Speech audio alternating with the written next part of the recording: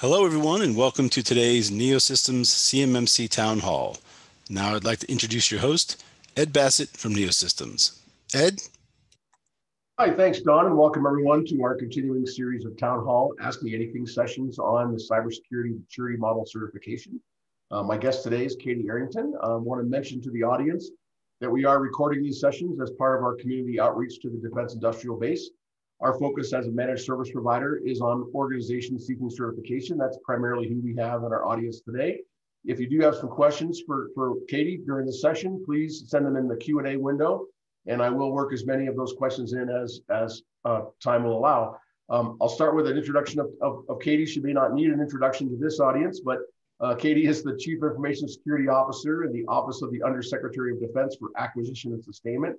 She leads the CMMC effort for the DoD, and has been a very effective change agent for this far-reaching program, which really has promised to do nothing less than reinvent the role of cybersecurity in DoD buying decisions. Katie, thanks for joining us today. No problem. Thank you for having me again, Ed. Well, thanks for being here.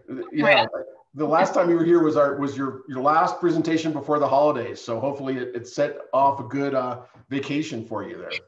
Yes. No, it was good. Good. All ready to be back. Woohoo! Now we're back in action, back in the seats. Our audience today, mostly, as I mentioned, organizations seeking certification. All these folks are tracking CMMC really closely. So for the most part, we've all heard the basics of CMMC, why we're doing it, how it's structured. The contractors, certainly those in our highly engaged audience, right? They've already started taking steps towards certification. These are the folks who want to do the right thing and be at the front of the pack. So today we're hoping you can share kind of the latest news, address some questions on the best ways to succeed on the CMMC journey. Sure. So let's start with a little bit of how the world is changing. We've had an earth-shaking supply chain hack with SolarWinds, taken out by foreign adversaries. We have a new administration moving in with new priorities around cyber. We've got a pandemic that's really causing a real change in workforce management, IT practices. How do those things affect our cyber posture, and specifically, I guess, CMMC vision? Is it changing because of these things? It's accelerating it. Yeah. With you have an event like SolarWinds, you just can't stress enough how fast we need to get this implemented. And once again, for those people, before we came on, Ed and I were talking, that it's, nothing is perfect in this world, and nothing is 100% secure.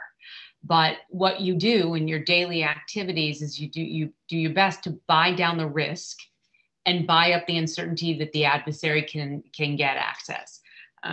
With SolarWinds, CMMC level 4 and 5 are the critical thinking skills to create a zero trust environment. But having a CMMC certification wouldn't have prevented SolarWinds from happening. That's, you have to understand the difference. But it has, once again, I keep saying, it's just like, it's getting beaten into us. This is the new way we have to look at things, from COVID to SolarWinds to everything going on. So it's only accelerated it. And, as I said prior to any of this is a bipartisan effort. I love the trying to politicize this. This is not a political issue, has never been a political issue. In fact, most of the effort for the CMMC, came from the HASC. I cannot say enough positive things about Representative Langevin, Representative Smith, Representative Wilson, all on the HASC, all knew this was a critical thing. And on the SASC side, the Senate Armed Services Committee, Senator Rounds and Senator Manchin, and now they flip-flopped, but still bipartisan. This really is about national defense.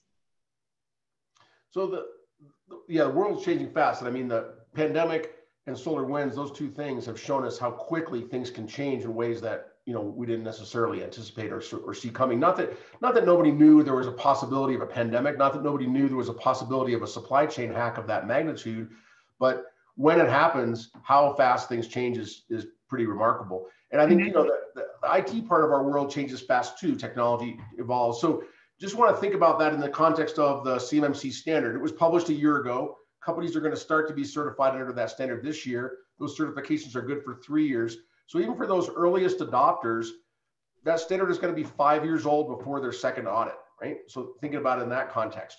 Our defenses need to keep pace with the speed at which the technology is changing. So an audience member sent in a question, so I'll use this to kind of spin this question a little bit. The audience member question was about voice over IP, and they said, hey, we're using Microsoft Teams. We don't have a VoIP system. So is that requirement in CMMC not applicable? And my reaction was, well, I don't know. My Microsoft Teams seems like voice and it uses IP. So maybe it is voice over IP. I don't know. But that's just an example, I guess, of how, the wording and the requirements gets dated just as we progress down the technology path. Restrictions on remote access, right? So, if you're working remote and everything you access is in the cloud, is there really a notion of remote access to a corporate network? Less and less people are doing it. So I guess my question for you is, how does CMMC handle that pace of change in the world, technological change, so that our practices stay ahead of the adversaries? So I won't say it's easy, right? Because nothing worth obtaining in this life is easy. So it is complicated. We meet, the CIO. I have a peer, an equal in CIO. He's the deputy on cyber, Dave McEwen. Kevin Delaney is the other CIO entity that I interface with as much as I do my own team. Because as these things come up, we need to stop, we need to look, we need to think, what is the result we're trying to get to, right? Are we going to get hung up on things? There's one out there, and I say this with no disrespect. It's called a Grill It app, and it runs on some large primes. Now, it runs on their enterprise so that their employees can pre-order food at lunchtime so that they don't have to go and stand in line. It could handle CUI, but the way that they have implemented it into their network, they do a zero trust environment for it so that the product cannot. But if you were to look at it and you were to do an assessor came in without knowing about it, you would look at it and say, oh, that's a problem. We need to peel the onion back and look and start off the things with, does this company have the critical thinking of a version of an ATO process to put software on their network? Well, actually they do. They have a very robust testing procedure. They have a very robust risk reduction strategy procedure that they limit to what it can touch. So not every answer will be yes or no. A lot of this is going to depend on getting in there with the assessor, with the company, and seeing how they actually apply the controls and the rigor and the critical thinking skills that they have. We don't want this to be something that's arbitrary, though, because it needs to be standard. So there is a lot of rigor and coming back and looking at things. The VoIP issue has been brought up several times. We have had people come and say, what if I'm not using Microsoft 365? Is that acceptable? Yes, there are other options, without a doubt. But I hate to say it's going to be, each one is different, but every company is unique. And what we really need to ensure is that the assessors have a repertoire and an understanding. That's why we're putting them through the training rigors and the testing rigors.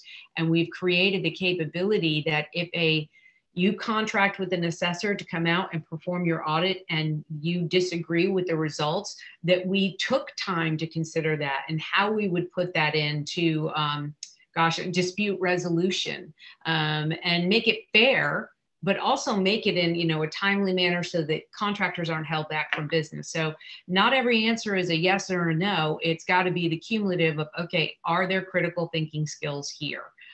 So long answer. I wish I could make it easier. Good answer. Critical thinking. I think that's where the maturity aspect comes in, right? I think that's what elevates that above being just sort of a list of technical requirements that you need to meet or not meet. Is you have that idea of it's talked about is in terms of institutionalizing, but it brings that whole idea of critical thinking skills that you mentioned into play, right? the process for doing it. So last week on this series, Stacy Bosjanek joined us, so we're real thankful for her time, and she provided a lot of detail on the pilot program that's underway. It's pretty exciting as far as how that's progressing along.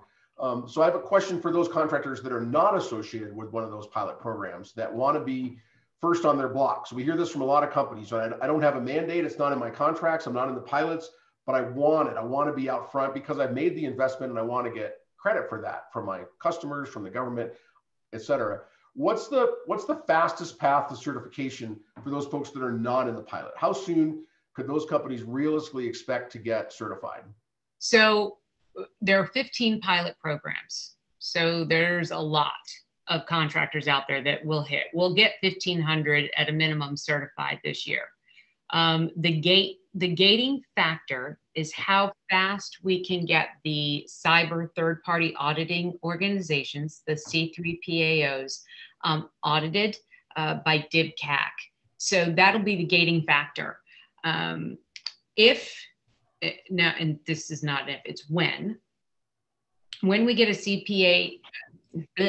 C3PAO certified, the assessors that have been through the training come and they link their license to the C3PAO so that when they conduct the audit and they bring it in, the C3PAO is actually the one that provides the stamp of approval.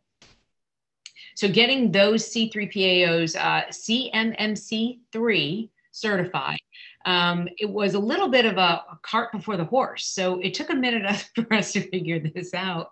Not a minute. I mean, we had our ideas, but so the DIBCAC team is actually out right now conducting audits on those C3PAOs. You would think that they all would be ready to do their level 3 certification. A few of them had POAMs that they needed to close. We're not changing the rules for the C3PAOs. They're the same rules that apply to industry. So getting them to close the POAMs have been the gating factor. So as soon as they're there, and we're assuming we'll have 3 in March. We're in the process of evaluating 3 of them that can bring on assessors. Understand this. Generally for a CMMC 3, it's more than one assessor. Okay, so it's a team and you have to have, more than one person come in. So just take that, I would say early summer. It should be to the place where people outside the pilots can get their certs as we ramp up. The AB is having another town hall. And I think it's February 23rd. Don't quote me on that, but I'm fairly certain on that.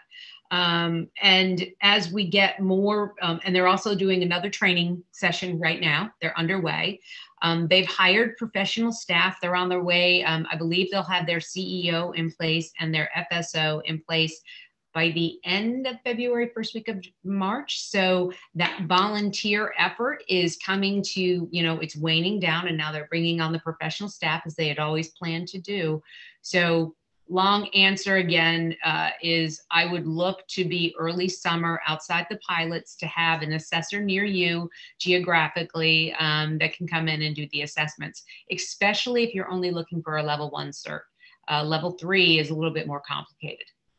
Cool. That's soon and kind of consistent with what we've been hearing. So that's good. The other end of the spectrum, this is an audience question. They're asking, when will the requirement of passing an audit start to become pretty much not an option if you don't want to impact your business? When do you foresee the audits being conducted on the majority of primes? So I guess what's the farther end of that? So the beginning is this summer.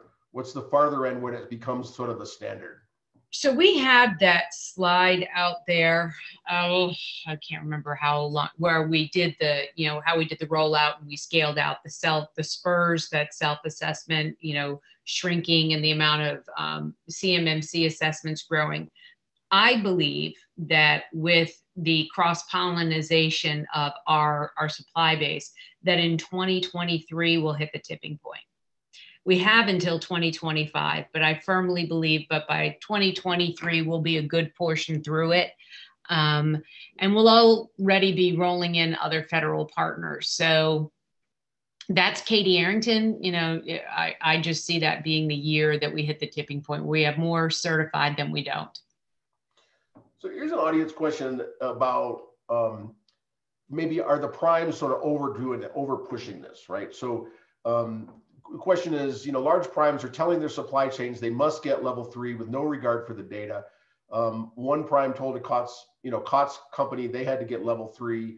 That obviously generates cost that those contractors may incur. They're going to try to pass that through as an allowable cost.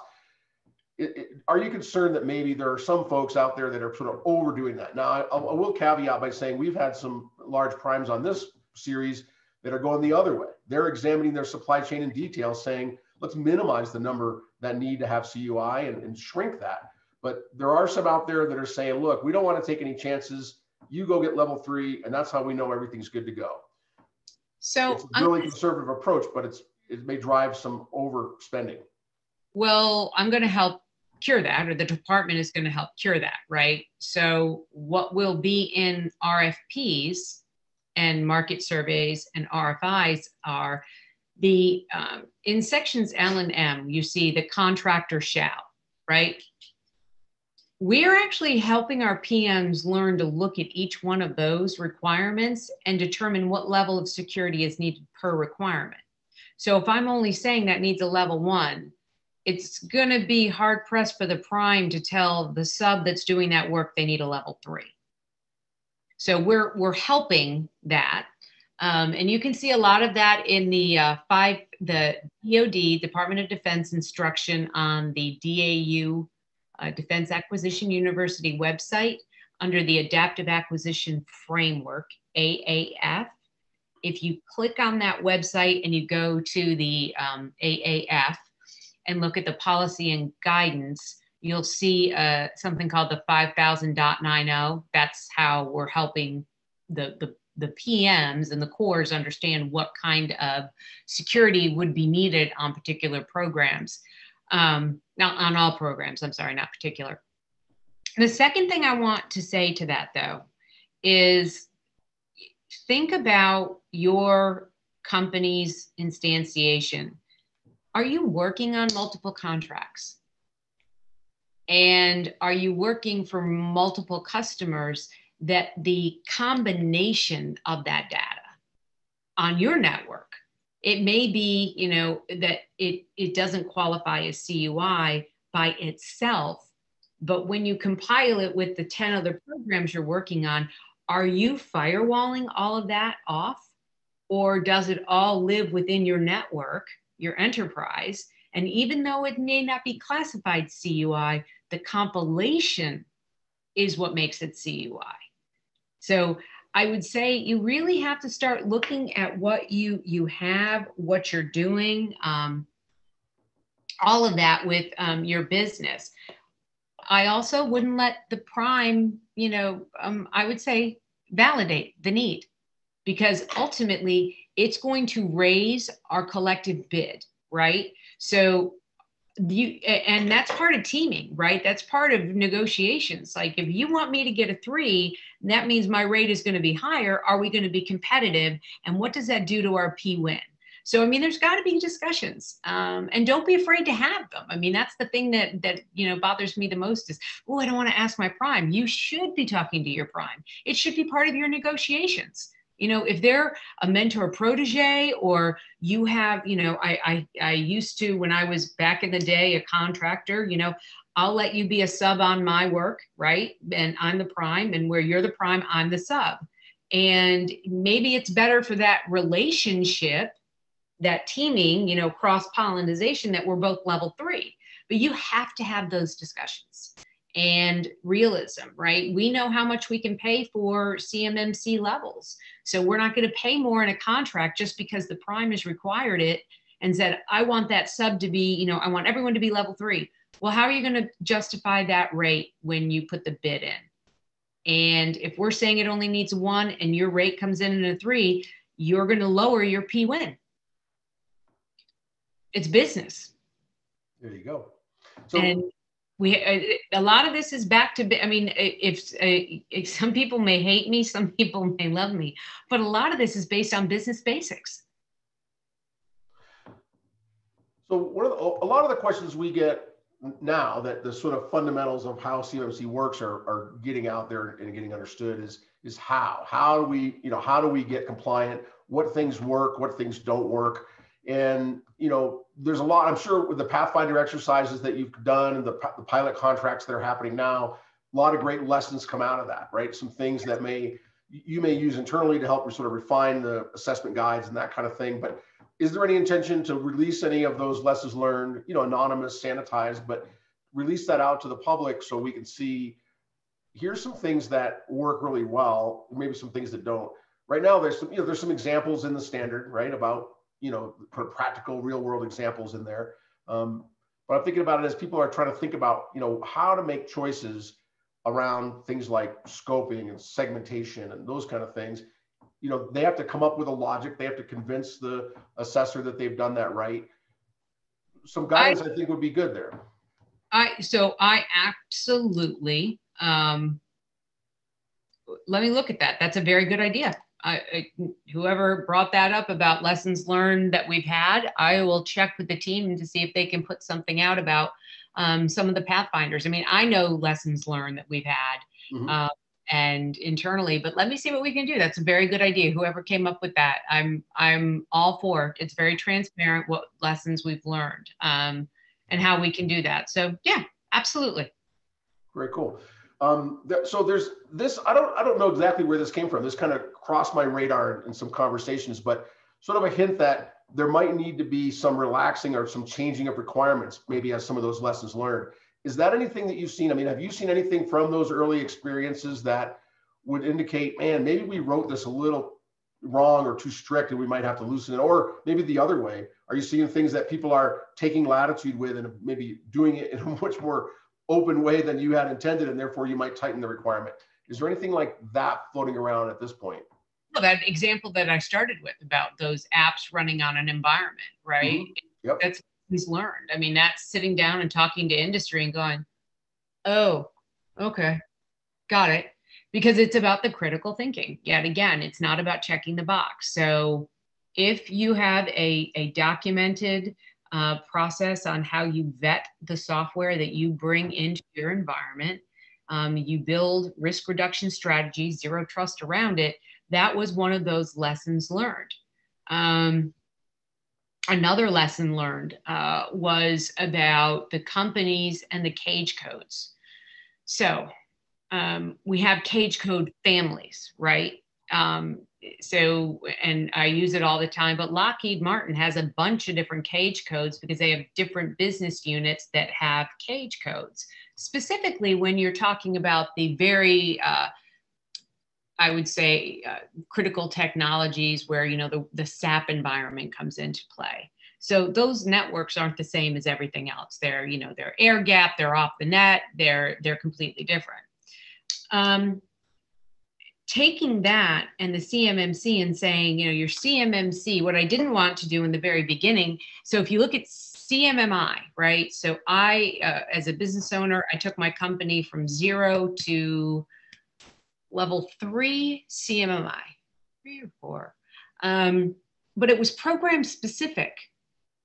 And the CMMC, we want to be company wide. Well, we realized pretty early on that there were certain things that just weren't, Lockheed Martin is going to be a 3 for normal. And then there'll be particular cage codes, particular instances where they'll need a level 4 or a level 5. That was a learning curve, right? Because we'd say, oh, well, they'd all be, rated at a 5. It's like, no, that environment will never make it to a 5. It's only this environment. Lesson learned. I mean, we've been doing that the whole time we've been developing it. So I would say the pilots and the Pathfinders have led to a lot of discussions between industry and us. And I think as the adjudication period comes to an end on the model itself, which we should have done at the end of February, and then we put it into coordination for the interagency coordination. The final rule going into effect in June, I would say June timeframe, May, June. I think we'll see some definite changing on level 4 and 5. I definitely see that. I do not see much in the way of changing levels 1 through 3, especially since the NIST 172 has officially been released. I don't think you're going to see any movement on that. And once again, it's about critical thinking. But I think level 4 and 5, we really need to take, we had all intentions of coming back. So we have meetings with CIO and with industry to talk about that. But as far as all the other levels, nah, they are what they are. They're not too hard. They're the things that you've been required to do since 2015. Well, so audience question, I'll slip in here, but I'm going to resist the urge to answer for you. Should companies wait and see if these things are going to change or get backed off in some way? So I think you just answered it. These are already requirements. There's not much difference between what's already required. And that is the part that, I think industry struggles with the most, right? Is we are not asking you to do anything that we haven't asked you to do previously. In fact, you've been attesting to the government, you're doing it. So now it's trust but verify. But we also understand it's something that may have, not slipped between the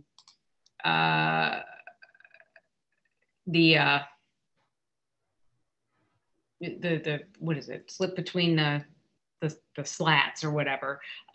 We definitely have to have a continued conversation about it. But no, get ready now. It's all been out there. You've been required to do it. Don't wait. And if you think waiting somehow benefits your company, you're dead wrong. The adversary is busy. They've been busy.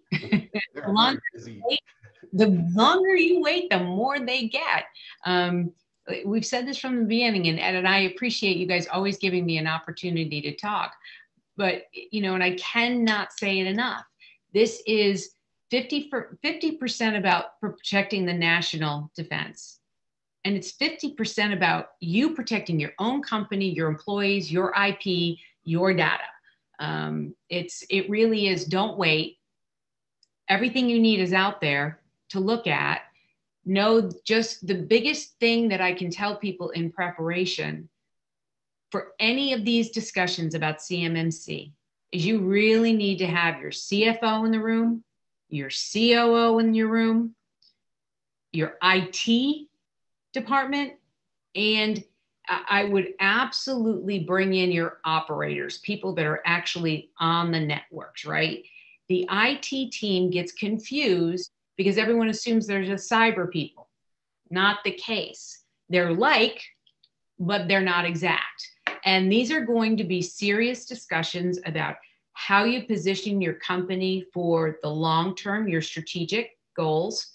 If there's going to be resourcing needed, you need the CFO, the COO, they need to be able to converse with the board or the bank, however they need to do it. So really needs to be a collaborative discussion about your business and the capability that you're enduring, that you're not just going to be a one-hit wonder, lightning in a bottle.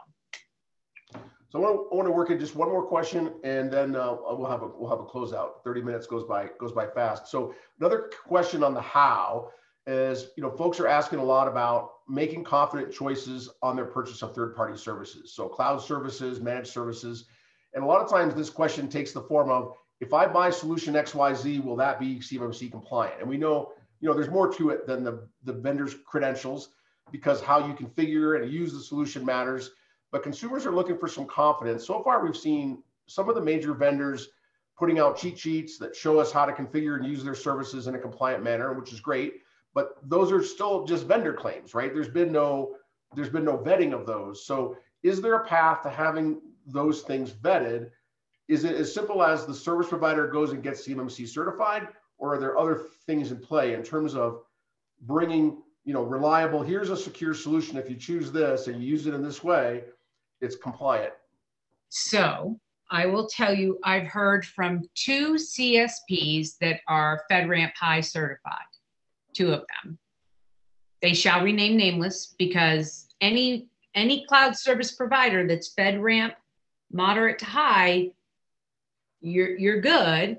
What they have done though is they have asked for the C3PAOs to actually audit them, the cloud service provider and their product suite. So if they say this product suite, if you do all the steps in CMMC level 1 and 2, our product suite meets these requirements in level 3, they're having it tested. So I applaud that. That's a huge step forward to say that I've got a C3PAO validation that this is compliant. The other thing I would look at for your own business sake is where they have ATOs, where they're being used. It's great. One thing to be FedRAMP certified, look at where they're being used and the tools within there. You know, there's more than, you know, AWS, Microsoft Azure, Google. There are a lot of options out there, folks. You need to make the best decision based on your business need and do your due diligence. But no, absolutely. I'm seeing more and more CSPs come up and, you know, these are the packages that you can buy. I also like that because then for me, one of the, you know, I don't like to get locked in, right? I like, you know, blank as a service contracts. I think that pushes industry to keep innovation going. So I hope that they all come along with some sort of CMMC as a service and then that continually evolves and changes. And once the adversary knows, you know, what you're using, this is the other thing, and I know we're over on time, but we really have to get back to what I talked about in the very, very beginning of all of this is the first rule of Fight Club is don't talk about Fight Club, right? Don't make it easier for the adversary to know how to go at you. So if you put out on your website that you're CMMC2, that you're, you know, a proud sponsor of X, Y, and Z product, it doesn't take much to figure out what you're not doing and to go at you that way. So I still, you know, put this in people to think about it before you do it. I can't stop you from doing anything, but I would just highly recommend, you know, I am CMMC certified. You don't need to tell what level. Let that be part of your teaming agreements and NDAs so that you can keep the adversary out of the way to some degree. And if you're going to align yourself with a product, I wouldn't put that out on your website or something like that, because if there is something happens, God forbid, and there's a vulnerability, the adversary will know exactly who to go to, you know, penetrate and take advantage of that. So those are just my words of wisdom. You know, it's less is more. So not sticking with less is more, I'm going to run us over another minute or two by asking a closeout question. On the call, we've got contractors, vendors, service providers. You've been hearing feedback, concerns, suggestions, et cetera, from the DIB for the whole time now. What's your number one suggestion as you watch what we're doing and how we're going about it? What's your suggestion on how we all can do it better and achieve better results? So, and I'm going to go back to this statement. You know, we're really focused about, you know, and I'm reading through the comments, right? I'm on Jim Fair and Aaron's and Brendan's. I'm going through them, anonymous, they going through. Hi, MJ. I'm sorry, MJ Thomas is on, and MJ is one of my dear compadres back from when she was FBI. I really want you guys to get off the focus of CUI, right? I really want you to stop there. And I want you to think, what is it that you need for your company to be an enduring capability, right? Stop focusing on CUI or not CUI, because yes, the government can define it as CUI, so can the prime, right? They can say, we want this to be CUI. There's the culmination of data in your enterprise that becomes CUI. What I really want you to think and to position yourself is, where do I see myself in 5 years, right? You dress for the job you want, not the job you have. Look at what the security precautions and controls you're employing today and think to yourself, 5 years from now, what will I need to have in place? Because acquisition takes a long time, procurement, buying new data systems, buying new services. How am I going to get from where I am today to where I want to be? We do these things, we have offsites all the time in the department where we think about our mission goals. And I really think as a company, you need to sit back and think, what is our mission goal about cybersecurity? Is it to meet the minimum requirement, or is it to be best positioned to function, to operate in a cyber contested environment? And you need to make that decision. It may be, that some companies, when you walk into their lobbies, they very much invest into the aesthetics of where they have their employees work. They may invest highly in making sure that they have, very high-end name brand coffee in the break rooms, and that they find that that's where their best investments are put. You can go into companies where it's a nice place to walk in, it's a comfortable place to work. It may be the mid-grade coffee, but they put a lot of money into making sure that their information is protected and their employees are. I think we have to come to that realization. And I think that's where a lot of company needs to be. Stop worrying so much about what CUI is and where it is. You need to think about your company's business model. What is your mission statement? What is the goal you're trying to create? What is it you want your business to be known for? And at the core, for most companies, I believe it's to be a good and trusted partner in national defense. So if that's the case, you probably are going to look at a level 3. You're probably going to see that as an investment. But from where I sit, and this is just my personal opinion, not the Department of Defense, Katie Arrington, I would much rather see companies invest in themselves in securing their employees, their IP, their data, than making sure that there's a foosball table in the break room when people aren't even working in buildings anymore. Know what I mean? Good advice, Katie. Thank you. And thanks for joining us today. Thanks for the audience for joining us and allowing the clock to run a little bit over. I would say please join us for future town hall sessions. Our next session is going to be a week from today, Wednesday, February 17th at 1 p.m. Eastern. We'll have Richard Wakeman from Microsoft, who's going to help untangle your questions about the Microsoft Cloud and CMMC. Should be very interesting. And if you don't have an invitation or don't have that on your calendar, please go to our website, neosystemscorp.com, for details and registration. Thanks, everybody. Ed, can I add one last second? Yeah, go. So one thing I want to say to everybody, and I know a lot of people have already logged off, CMMC is one piece of a much larger effort. I've been talking about CMMC for 2 years. Y'all are going to start hearing me change my trajectory. I am moving to supply chain risk now that I've got cyber solidified to some degree. We're moving out on that. Now I really need to work with industry and academia about what risk looks like and helping us all identify risk. So if we're level set and we understand cyber, that you understand the standard that I need you to be at, and we have that common lexicon of understanding, what else is there? And that's where you're going to start hearing my conversation starting to go, because supply chains need to start understanding risk, and it's not just cyber. So looking forward to the next year, I think 21 is going to be a hootenanny. It's the 20s just plain up sucked. There's no other way around it. 21, I think, is going to be the year where you start seeing all the pieces of the puzzle coming together to create, what I call the wheel of death, right? We want to make sure that we're capturing everything we can. So look forward to chatting with you again. I love the fact that you've given me an opportunity every Wednesday that I can possibly fit into my schedule.